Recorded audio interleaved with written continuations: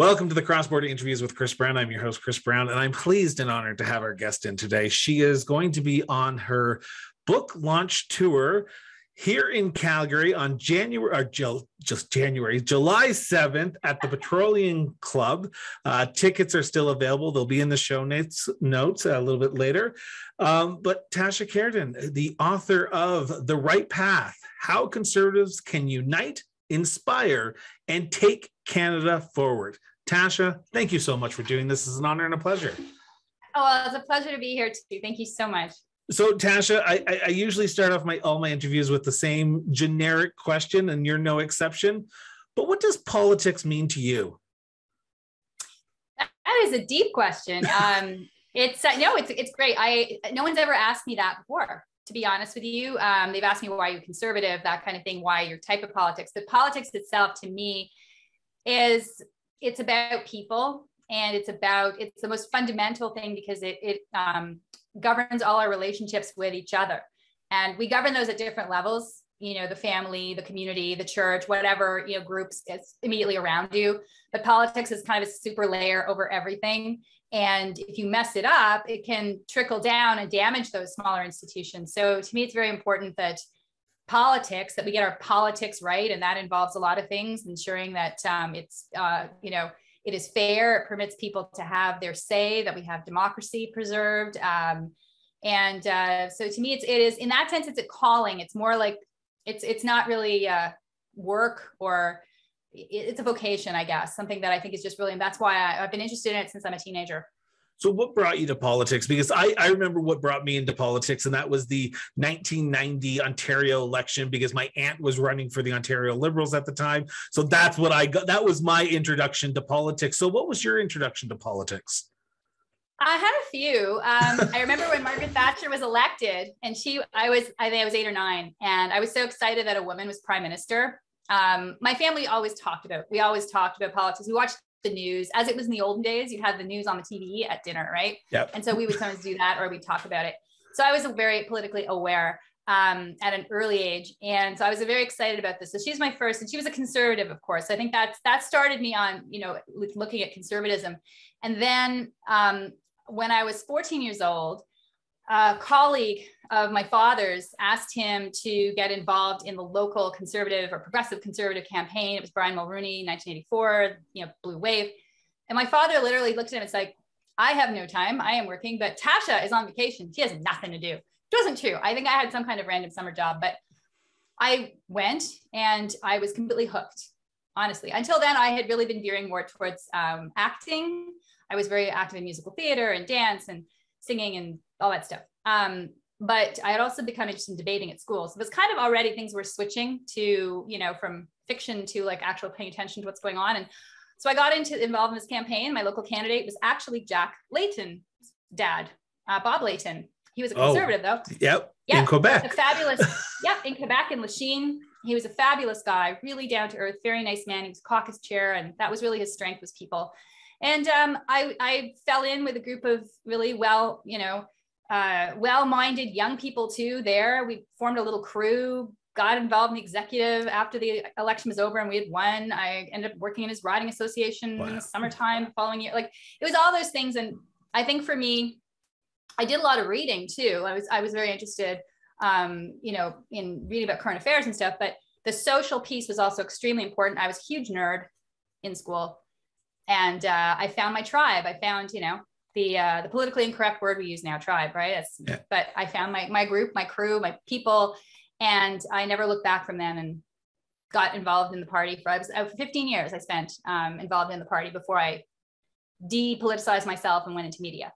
Which you seem like the same path that I took as well, because I worked at Queen's Park and then I depoliticized myself after an election and went to journalism. And now I'm back in the political realm, but more on interviewing whoever wants to come on the show, because I love chatting with people. But talking about reading, your new book, The Right Path, and yes. I want to read off the entire name because I don't want to do disservice to you, but The Right Path, How Conservatives Can Unite, Inspire, and Take Canada Forward. I guess the $1 million question is, why now? Why come out with this book now? Well, the book was supposed to originally come out in November. I had started writing it immediately after the last election, the third Conservative loss. And I had written a book in 2005, Rescuing Canada's Right, with a good friend of mine, Adam Defalla. At the time, the party had been out of power for 13 years. And so we had a bunch of prescriptions for it to come back, which it did then. And I had meant to write a sequel for a while, but things, you know, we were in power. The Conservatives were in power. I mean, there was no need to really give any advice at that point.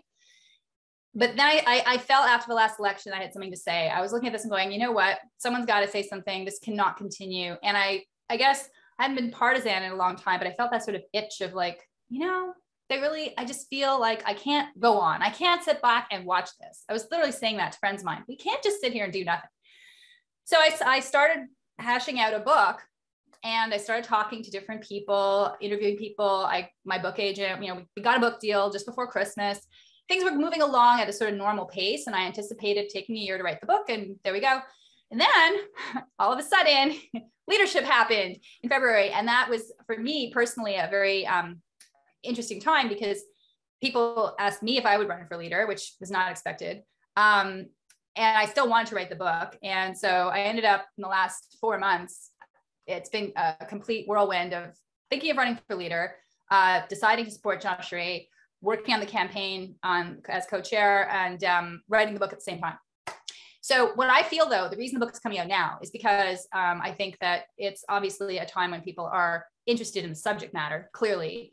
And I also think that the book itself is designed to make people think.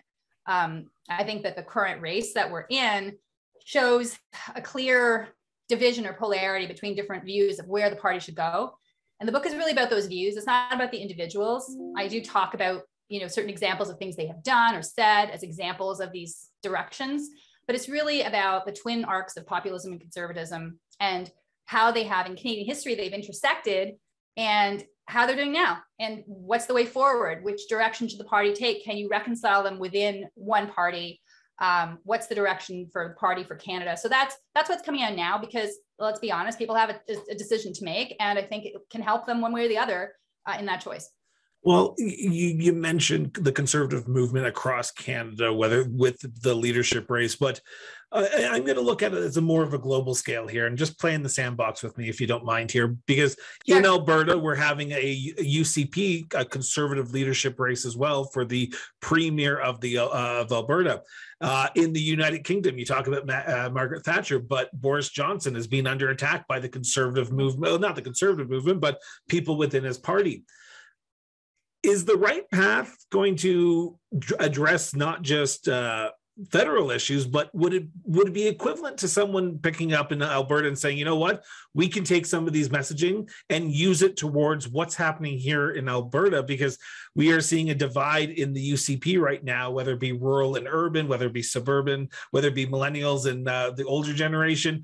Can this be transposed to other leadership races as well? 100%, because like you said, it touches on sort of universal themes that conservatives are grappling with. I quote, you know, conservatives from the US, from Canada, from the UK. I read, I think, about 30 books to write this book, of different studies and things that have been done on how to get those voter groups engaged in conservative politics. And those lessons, as you said, the new Canadians, there are 3 groups I identify in the book that I say that the federal party has to get on side if it's going to survive and thrive. Those apply to the local and provincial levels as well. And that is new Canadians, urban/suburban Canadians, and Gen Y and Z, millennials and Gen Z. And I cite a lot of research into, you know, there's research dividing those into cohorts, for example, of young people. They're not just one monolith. It's a myth that all of them have the same beliefs at all. There are certain groups that are very accessible to conservatives, others that are absolutely not. So you have to understand that as you go forward. The other thing too is in the book, I talk about Alberta quite a bit, because social credit was one of the populist parties, right? I talk about that. I talk about Diefenbaker, the fact that populism has always been incredibly important in the West. In fact, all the populist movements in Canada have originated in the West. Even the Créditistes in Quebec were sort of a mirror of social credit. And we know that, you know, Bible Bill Aberhart was premier for such a long time. And then the Mannings were. That influence is incredibly important. So, and you see that in the UCP. I don't talk about the UCP per se, but you do see that continuity of thought. how people approach problems differently, even within the conservative family. So yes, I think there'd be a lot of interesting stuff for folks in Alberta to read in the book. I want to talk about those three groups that you're going to mention in the book, and that is New Canadians, the rural versus urban or suburban, and millennials versus Gen Z. We have seen in the last three elections under the Conservative Party, those groups start move towards other parties. And in the last election, I think there was a big bit more of a divide within those groups. I want to start with New Canadians because and I know to win, you have to win more urban centers, Toronto, Montreal, and that's where traditionally more New Canadians settle. How can the Conservatives win over, without giving too much away, because I know you want people to buy the book and actually read it for themselves, but how can Conservatives win over New Canadians when they're struggling to win over themselves right now during a leadership race? Well, we have a lot in common with New Canadians, but we have to get past the barrier that was put up in 2015. I'm talking federally now. That was the niqab snitch line, the niqab ban, and then the barbaric cultural practices tip line. It's left a very sour taste in a lot of New Canadians' mouths, and I've interviewed them extensively about how they feel about it. And it's an interesting thing. It's kind of a slippery slope argument. Their sense is, I talked to one fellow who's in Patrick Brown's campaign, and he said, it's the sense that this niqab ban may affect 200 people in the whole country. Because I don't even know, I'm a Muslim. 200 women maybe in this entire country will wear a niqab, like the full cover. He says, but he said, when the community hears that, what telegraphs to them is that first it's that, then it's telling you can't worship at your place of worship, your mosque.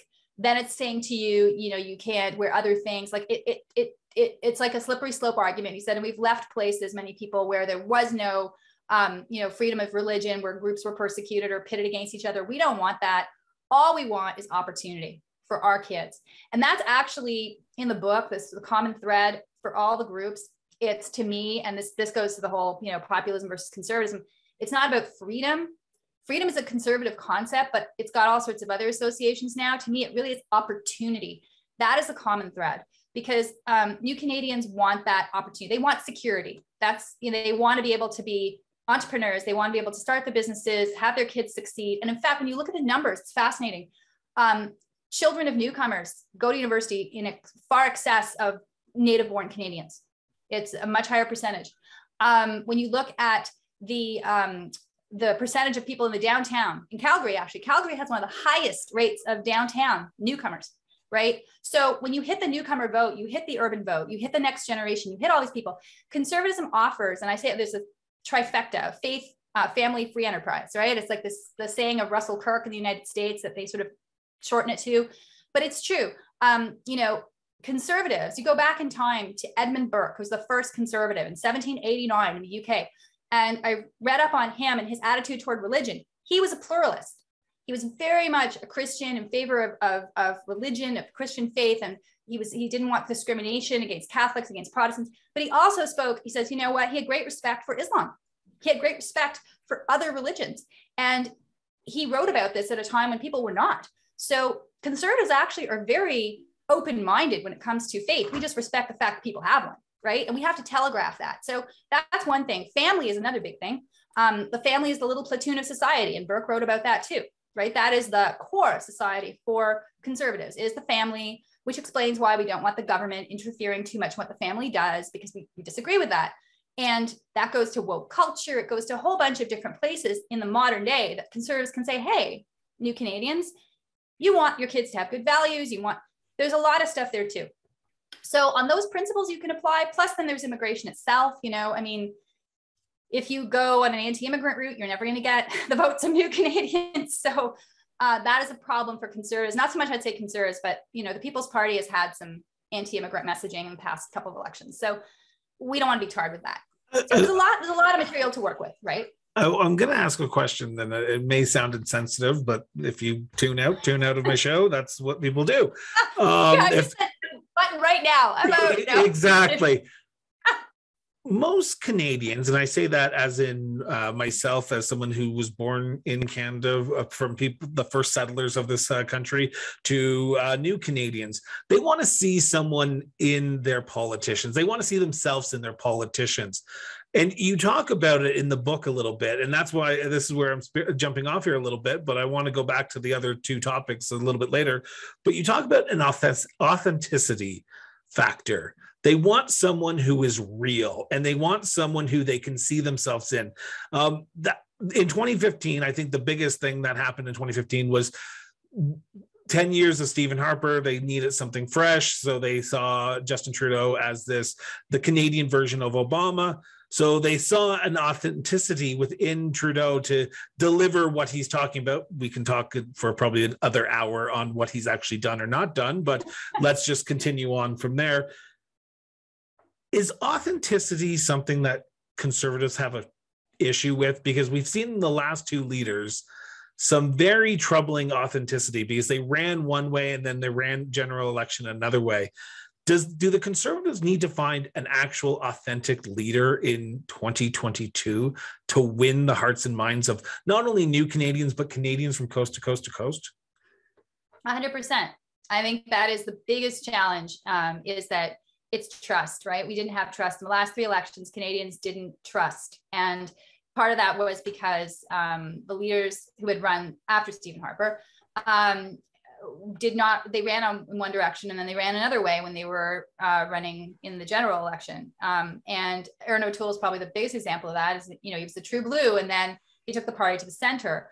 And everyone got angry, like both sides of the equation. So today, I think in this race, if there's anything, I think people are authentic. I'm looking at the candidates, and when I look at anyone, do I think there's anyone there who's not being themselves? No, I think people are being themselves. It's a question of what themselves will win the next election. What is the genuine article that Canadians will also buy for the direction they want to take the country?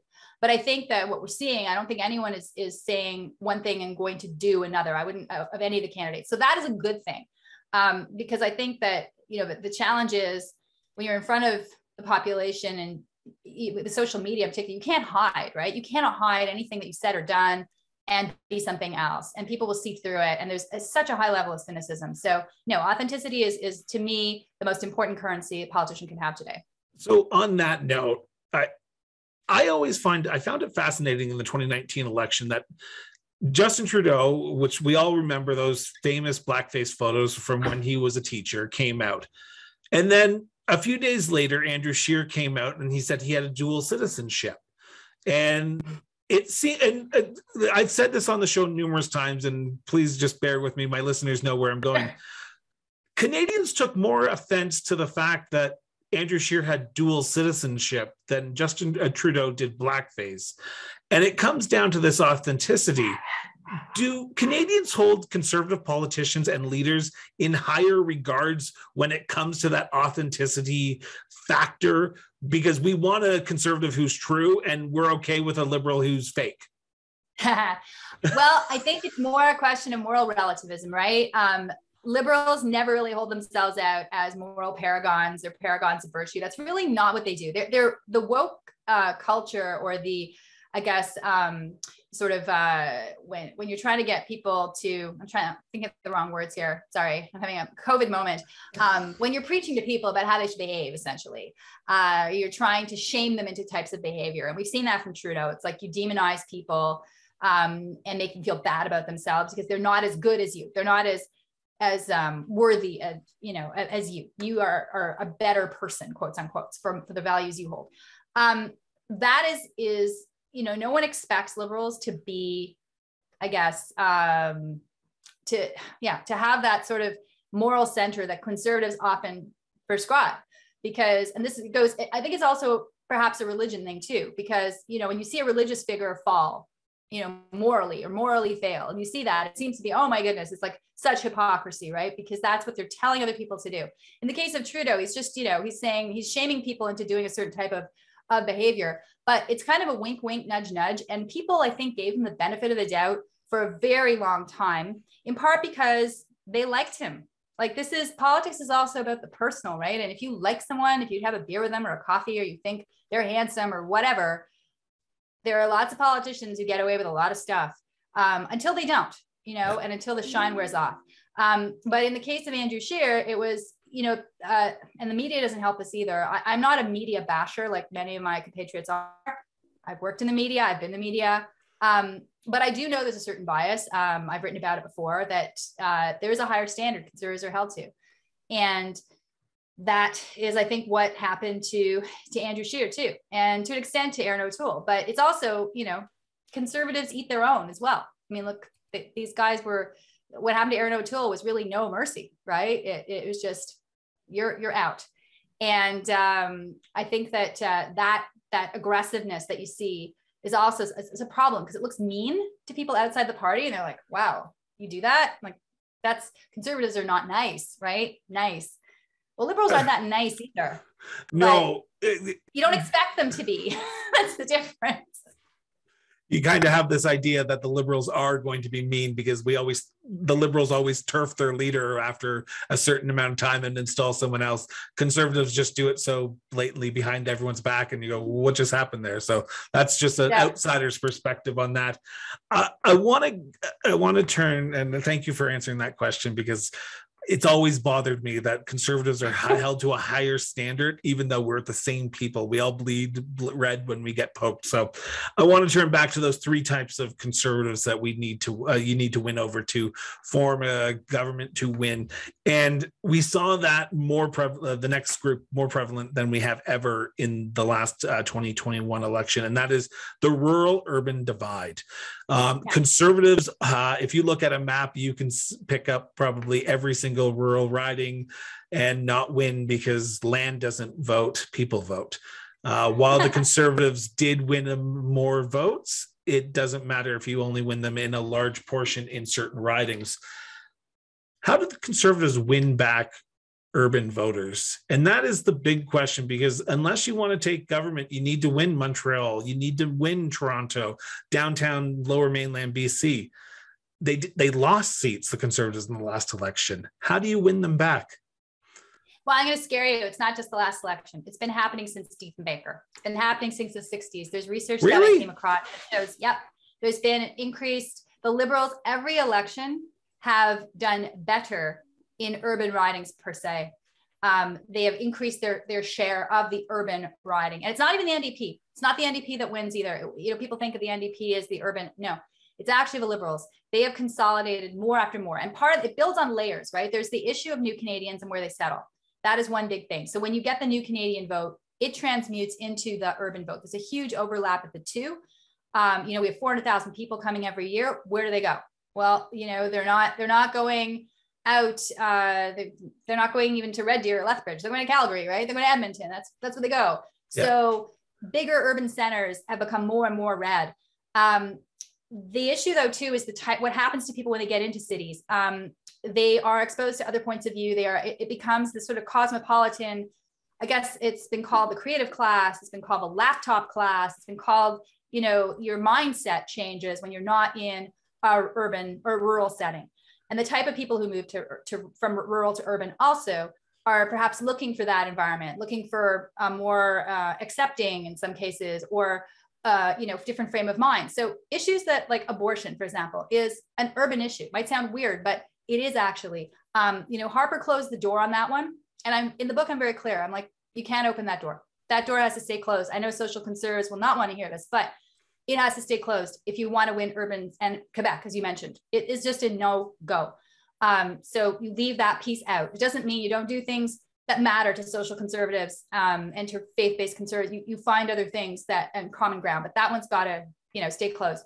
Gun control was a big issue the last election. And this is an interesting thing, because to me, one of the principles of conservatism, and it is actually, if you go back again to 1789 and throughout history, is local government. Local trumps big government, trumps higher levels. The idea is government closest to the people. It's very grassroots. And I think conservatives should embrace that. It's not simply about decentralization from the federal to the provincial governments. No, you know what? On the issues of gun control, there are very different views in rural parts of the country and urban parts, because their lived reality is so different. Well, why don't you have local decides? This is something that to me makes eminent sense, because the kinds of weapons you would need or want to have in different parts of a province, they vary depending where you use them for and where you are and the threat. And if you look at an urban agglomeration, you're going to get people who are terrified of gun violence in their neighborhood because they see it, but it's a totally different kind of use of firearms than it is if you're a hunter. So like, this is the kind of thing that to me, local is important. Conservatives should emphasize that and say, we're flexible. We're not dogmatic. We're not ideological. We're not rigid in that sense. Our ideology is actually that people should, the little platoons should decide the best and the least interference from the top down possible. So there's ways of attracting urban voters. I mean, the big thing too is affordability. Like that right now, I mean, that is the issue, right? If you can't live in the city you grew up in, you can't buy a house there, you can't do all these things. That is, I think, the first order of business. So economic revitalization for cities, economic prospects, making sure that it's livable and affordable, that is the biggest thing on everyone's plate. And I think that's going to be the big issue for the next election, to be honest. I want to expand the urban versus rural divide, and I want to talk about the Canadian divide, because if you go talk to a conservative in PEI, they're going to tell you what conservatives means to them. If you go transplant that into Alberta, it's going to be something completely different. If you do it in Lower Mainland BC, it's going to be completely different. To win, the Liberals have always often been known as the big tent party. They welcome everyone until just recently with Justin Trudeau. It seems like it's a little bit of a smaller big tent, but it's still a tent. Do the Conservatives need to take a page out of the Liberals' playbook and turn their party into not just a one-issue party and be it a big issue party and big tent party where the people in PEI would feel comfortable in a party with the people in Alberta? Well, yes, and I think that goes to showing them a common thread.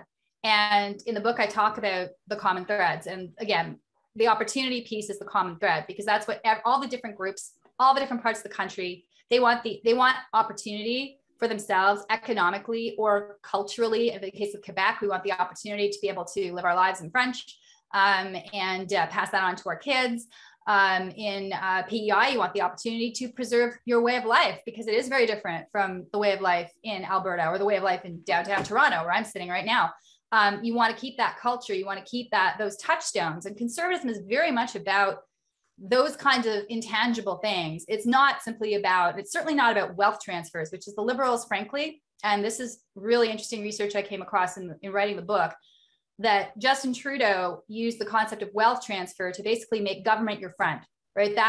And Bill Morneau even said it after I'd written it down. I'm like, he's using my language, he's stealing my thunder, but this is he's right. The research bears this out, that the liberal ethos is government's your friend.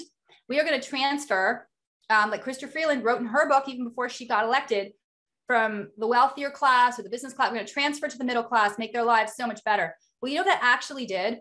The irony is that in the United States, the middle class was in trouble when Trudeau in the 2000s, early 2010s rather, after the financial crisis. They were actually losing ground. Canada's middle class was not. We were not. Trudeau comes in and he starts this whole, let's borrow, let's get deficits, let's transfer money to the middle class. The middle class is actually worse off now, because why? They were disincentivized from working. Believe it or not, two-income families had supports they didn't have before, and the second income owner chose to work less. The result is they actually pulled in less money at the end of the day. Maybe that was a choice they liked, I don't know, but to say they economically favored them, absolutely untrue. So the government's actually impoverished us with this theory that, we just move money around. It's like a zero-sum game. Conservatives aren't about that. The conservatives will say to the PEI, to the Alberta, to the Quebec, they'll say, you know what? We want you to be able to raise yourself up. We want equality of opportunity. That's really what people want. They want social mobility. Populism takes hold when people have no hope. When there's no social mobility, they think, I get a job, I get the degree, do everything, and I still can't get ahead. And then they're told, some people will tell them, it's because there's people in your way. That's the gatekeeper's argument. Other people will say, no, it's because those people have the money, and that's the left woke argument. We're going to give the money to you and take it from those people. So you get this populism versus wokeism, and neither of them is the answer. It's really, government has a role. It does have a role to give everyone a level playing field, decent healthcare, education, which right now is a mess, especially the healthcare piece.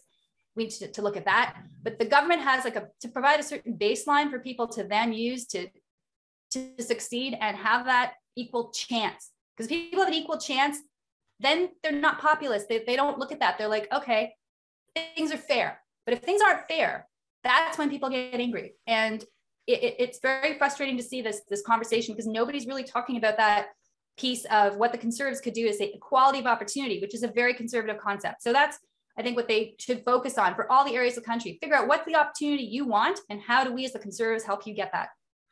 You've mentioned the word populism a little bit throughout the interview so far, and I want to jump on that for a few seconds, because I'm here in Calgary, Alberta, and there has been the rise of the People's Party of Canada with Maxime Bernier's party across this province and this country. But there's also been the rise of the Maverick Party, Canada's Western, yep. Former Jay Hill, former Government Whip Jay Hill, I should say.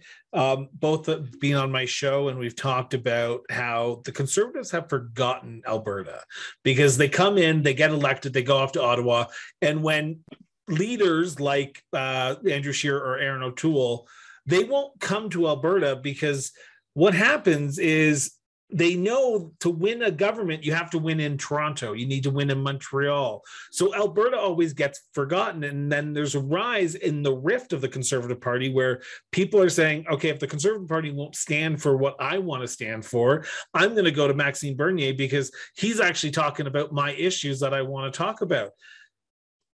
Is the Conservative Party forgetting its Western cousins, and where the Western Canadians stand right now? Because the rise is here. People are going away from the Conservative Party. It may not be right now, because there's a leadership race and they want to jockey towards their candidate. But I spoke to the leader of the Maverick Party. They're seeing former Conservatives come to their party because they are sick and tired of Conservatives not addressing Western issues anymore. See, the irony for that is, I'll tell you, is that Eastern Conservatives, such as I am, that the perspective out here is that the party is run by the West. The federal party has been taken over by the West. And, and you look at, statistically, it's interesting when you look at the original where Harper won over Belinda Stronach, and you look at the percentage of votes he got, it looked like it was a relatively even marriage between the PC party, Progressive Conservatives, and the Reform Alliance, whatever they were called, at that point. But actually it wasn't, because there was a point system in the party, just like there is now for this leadership. When you look at it, it was actually 2/3 Reform Alliance, 1/3 Progressive Conservatives. So the shift, the balance of power within the party had shifted significantly. Whether that was expressed in policy is another issue. But the feeling within the party, the feeling out east, is that this is all about the West. It's Western concerns. Support for the convoy, for example. There's less support out east than there was out west. Support for some of the policies that the Conservatives have. You see, carbon tax, for example. I mean, Quebec had a carbon tax for years. The West didn't want nothing to do with it. So you have, on specific policy dynamics, you have a very different view on those things. And in the party, the sense is, okay, well, a majority vote is on that side. So, and the West, maybe folks listening to this in Alberta don't want to hear it, but that's the perception. So I think what the reality is, though, is that there's a lot of anger because the West doesn't feel heard. It feels, and I think this is the thing, I think the sense is like, look, we took the party to power for 9 years under Stephen Harper, built this coalition, this tent, and yeah, Trudeau tore it apart. But ever since then, we feel like our stuff, we're being told that our views are wrong. And you're being told that by Trudeau more than I think within your own party, but the sense of, demonizing the oil industry and the environmentalists and everyone piling on and saying how bad the Western, it's terrible. I'd be annoyed too. And that, I think, is the real anger, but it's transmuted. And so, of course, if I were a Western conservative and I look at what's happening in Ottawa right now, I'd be like, this government does not get us. Didn't get, the convoy too. People went there because they were mad. And I interviewed lots of people who went to the convoy. I did not go myself, but I talked to them. It's like, why'd you go? What was the reason? Like, well, no one's listening. Trudeau's not listening. They didn't say the Conservatives weren't listening, right? But even if the Conservatives listen, they're not in power. What are they going to do? Yeah. So I think that's the frustration, right? What can you do if you're not in power? You can't do anything. So that's the problem. How do you get to power and bring these concerns forward? Because that's the thing. Because if you look at the mass, you're right. You got to win in the GTA, and the GTA is not in favor of the convoy. I will tell you, they did not like it. So how do you appeal to those people and say, our concerns matter, but we want to get into power, so we need your votes? How do we do that? So I talk about that in the book. That's one of the circles we have to square. It's finding that common ground and saying, okay, everyone has got to take a big picture view. How do you get to power? And then what do you do with it to make sure that people out West don't feel like they're being just, used to do that? Yeah. I want to go back to the third area that needs this is the great thing. We start on topics, we go on a rant, and that's when we come back. I can talk forever. I'm sorry. I keep taking you away from your topics, Chris. No, this is the great thing. I have a lot to say. I've been read. This book is it's 10 chapters long, plus the intro and the conclusions. There's like a lot of weight in there too. So it's not a light read, but it's not a heavy read. But it's not, I did a lot of things. I've always told my guests, whoever come on before we start, and I didn't do it with you, but I'll do it, and all my listeners know that I like these type of conversations. It feels like we're just having a conversation between two friends about topics that are here. And yes, you're pitching a book, but I'm happy to do that as well. I want to talk about the Conservatives' problem with youth. It seems like youth go to, let's be honest, the NDP or the Liberals now, because the NDP are kind of in a weird moment of time where they're more liberal than NDP, and the NDP or the Liberals are more NDP than Liberal. But here we are.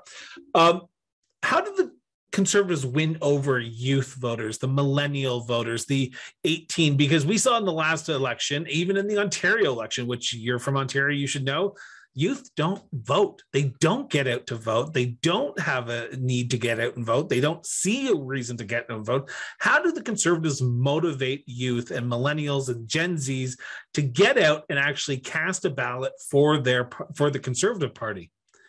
Okay, I'm going to say something heretical. You don't want all of them to vote, so not all going to vote for you. One. So no. You want to motivate your voters, as with any cohort. It's false to say, we just want to motivate young people to. Trudeau won because young people voted for him. All right. And the more young people participate without the Conservatives getting their young people out, it actually works against the Tories. So you have to look at your voters within that, as all the parties do, right? There's a beautiful study by Deloitte that cuts people up, it slices and dices into different types of groups. And it's kind of like the Conservative Party did that itself in the elections in 2005 and 2006, rather, 2008 and 2011. But the Deloitte study is very interesting because what it shows is that, first of all, there are two subgroups. There's Gen Z and there's millennials, and they are different. They are very different. Gen Z is right now, the only voters in Gen Z are the 18 to 24-year-olds. They're the only eligible ones, right? The rest are coming up the pipe.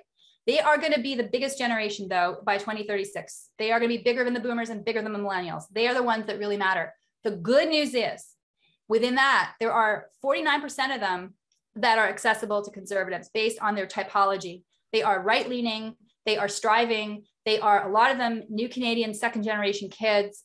They are interested in conservative ideas. They lean right. They don't like woke culture. They are they've been very turned off at university, many of them. So you've got a big accessible group for Conservatives within Gen Z. The problem is, like you said, there's not enough of them right now to make a difference. 18 to 24 plus motivating anyone to vote at that age is hard. So that's to me like the 10-year project. The immediate project, though, is the millennials. And there you have only 20% that are predisposed to voting Conservative.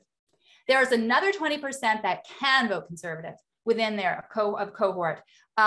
Within that group, though, there's partly, there's a group that's very much pro-religion, pro-faith. They're also environmentalist. So, which explains why if you don't have an environmental policy, you're not going to get those young people. They're not even that young. They're close. They're the 35-year-old. They're the top millennials, the oldest ones. But there's a group in there that's accessible if you have an environmental policy that makes sense to them. You also have, within that, you have other groups that are just turned off politics completely. I have a feeling some of those folks might be turned on by the convoy because they look at that and say, government is not, government, I feel very alienated from it. And I feel even more alienated now with the pandemic. And I think you're seeing that in both Gen Z and millennials, because when I talk to people, the only generation or only group really that with which the convoy / the rhetoric that Pierre Poilievre has on freedom really resonated was that group. certainly it was disproportionate. And young people I talked to, my own stepson is pro-Pierre, right? Why? Because he sees him on 6chan or 6, whatever it's called, not 6chan, so it's 6 the 6 or something. It's some YouTube thing in Toronto. I don't even know. He sees him on social media. He likes what he has to say about freedom. It resonates with him. But it is not enough people. And this is when you do the math, it's not enough to offset the older voters that are turned off by that stuff. This is the equation. Within the Conservative Party, maybe not, because I know this. I mean, the polling is different for how Conservatives feel than the broader electorate. But if you want to win the broader electorate, you have to take these things into account. And you can look at this and go, okay, how do we find a balance? But for young people, they want opportunity too. They want to feel that they do the right things, they will get ahead, they'll have a better life than their parents. That's what Conservatives have to offer them. And also they have to listen. This is the thing, this generation, this is true of all of them. They very much, I mean, not that they think they know everything, but they want to be heard, right? There are a lot at work, we know this. You hire a millennial and they want the corner office right away. You're like, why?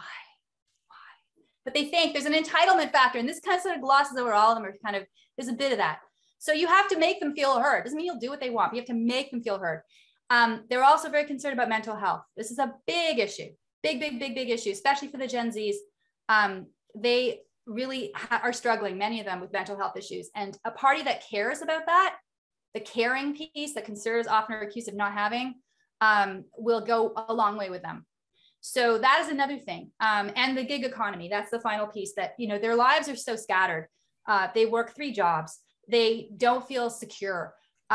Having respect for workers in that environment, like Doug Ford did in Ontario, was brilliant. He finally came around with protections for workers and this kind of, and he got unions to support him. It was like, he really changed the channel. Federal Conservatives have to do the same thing. And they have to look at that. The evolution of work has changed. We're going into the 4th election where the Liberals are government, or the 4th election where the Conservatives are striving to get back into government. Stephen Harper was the first, then Andrew Scheer, then Aaron O'Toole. We talk about the right path, and the Conservative Party of Canada right now is at a fork in the road. And now, for transparency's sake, and I think you mentioned it earlier on, you are an advisor to the Charest campaign. You are working with the Charest campaign. Is this a fork in the road that could determine the future of the Conservative Party, if it's a viable option going forward? Or if the Conservatives don't win the next election and don't get it right, could we see the fall of the Conservative Party, the once mighty Conservative Party in Canada? Yes, I'd be very blunt about it, because it's just math. It's demography, it's math, right? The groups I identify, I have some numbers here, but right now it's 1 in 5 Canadians are foreign born. By 2036 it's 1 in 3. The Liberals, like I said, have been gaining in urban areas consistently since the 1960s. And that is continue. If that continues, the Conservatives will not win where they have to win. They will not under our current system of government, form government.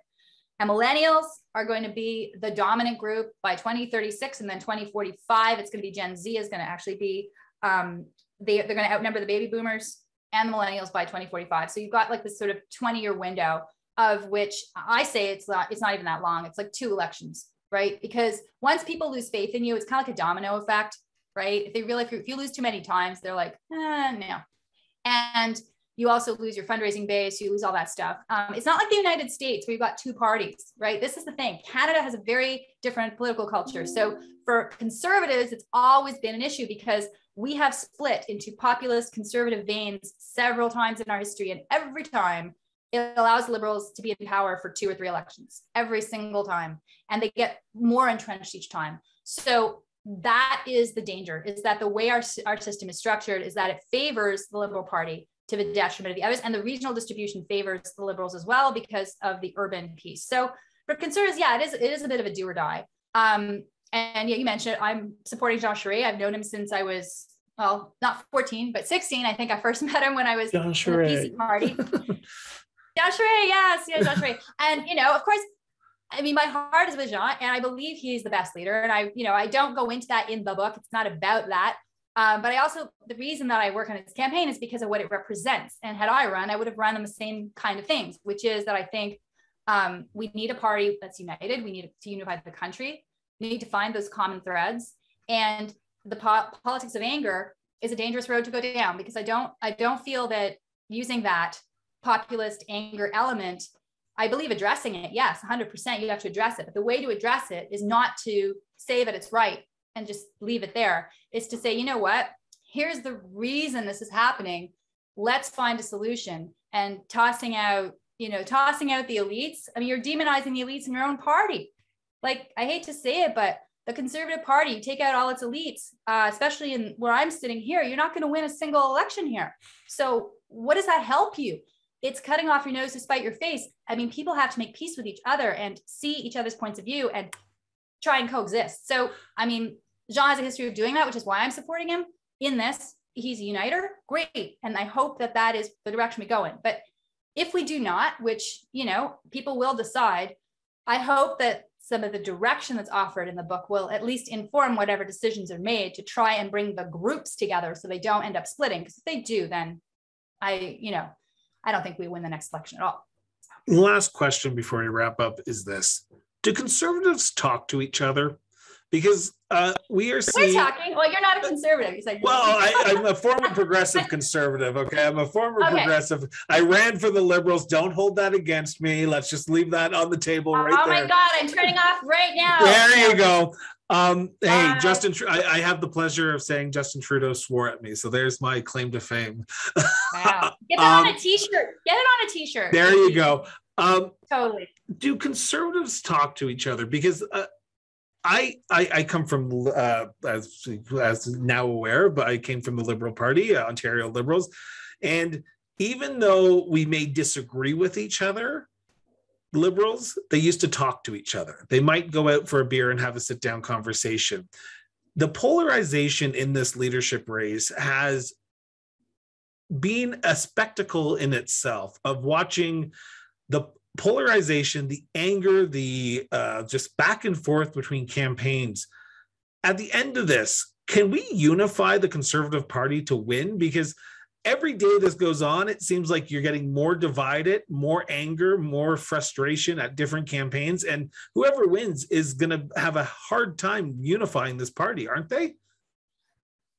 Yes, it is. And that's why you need a leader who's willing to do that and able to do that. But beyond that, I think also it's incumbent on all the campaigns right now, campaigns that are engaging in this sort of, tactics to like cool it and focus on policies and focus on the ideas. And hopefully this next phase of the campaign will be like that. We will see. But I think, yes, at the end of the day, we have to bring everyone into a tent and we have to find the commonalities and not also let the Liberals define the Conservatives, because they will. See, this is the thing, is that there have been really nasty races before. I mean, Clark Mulrooney, you go back to those days. Which people one? Were 79 or 83? Well, both. Honestly, like the leadership, though, like the first leadership where Clark won, I mean, people sat and seethed in the background for years, and Martin Chrétien, like, I mean, come on, the Liberals had their share of bad blood, Taylor Swift starts singing, it really nasty. So this is not the only race like that. What I say is different this time is because it's not social conservative, fiscal conservative, libertarian, like those traditional groups going, who's going to have the final say. It's a class divide within the party. That's the difficulty that has to be healed, because you're demonizing each other. You're saying, I don't have anything in common with you. You're taking advantage of me. That's what the message is. If you're an elite, you're taking advantage of me. Whoa. That's much harder. So we have to stop that. We have to get past that and say, you know what? We all need each other here. Rural needs the urban, needs the new Canadian, needs the elite. Because you know what? Can I say something? If you're a parent, you put your kids into hockey, you want them to be elite, don't you? Yeah. You want them to go to the NHL. You want your kid to get into a good college. You want your kid to bring home 100% on the math test. Why are we beating people up because they've done well? If their attitude is such that they're standing in your way, okay, but you're generalizing there and you're saying that. And I don't agree with that. I think that's not the issue right now in terms of why people can't get ahead. So don't do that. We should be happy. We should want our kids to be elite too someday. That's the aspirational, that's the opportunity piece. And you talk to new Canadians, and I know this, my parents were new Canadians. Your program from day one, you are going to get a good job, get a degree.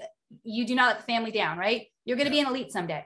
Okay. So there's nothing wrong with aspiring to be an elite, just like there's nothing wrong with saying, yeah, it's not my thing. But you don't demonize people. So we've got to have that. We've got to have a beer. Exactly, Chris. Everyone's got to get together at Stampede and have a beer and just chill. I'm looking forward to it because I'm looking forward to that too. You are here, as I said at the beginning of the interview, July 7th. I was going to say January again. July 7th at the Petroleum Club from 11:45 to 1:30. $45 are the tickets. They can be purchased at opbooks.com. The links will be in the show notes. So literally just scroll down the show notes. If you're watching this on YouTube, scroll down. If you're watching this on if you're listening to this in your car, please pull over before using your phone or go home and then buy your tickets later. So with the $45, if I'm not mistaken, correct me if I'm wrong, Tasha, you get a copy of the book and you get it signed by the author. I will sign it. I will write your name in it. I will do that for you. Awesome. And you get a lunch. And you get a book launch reading and question and answer. So if there's any questions that we did not cover in the last 45 minutes, 15 minutes that you want Tasha to answer, please get your tickets today, because it's a even the 45 minutes, we've had a great conversation. Tasha, thank you so much for doing this. This has been an honor and a pleasure. Oh, well, thank you so much, Chris. And the hashtag is The Right Path Book. Easiest way to find it, The Right Path Book. There you go. So if you're on social media, go do that as well. I want to thank Tasha for sitting down with us today. It's been an honor and a pleasure. And as I say to my listeners every single time, as I just told them to go to social media and hashtag, get out from behind social media from time to time and go have a conversation with somebody, because it actually does make our society better. It makes our democracy better. And sometimes yelling into the void of Twitter does not do any good for anyone. So with that, have yourself an excellent day. And remember, guys, keep talking.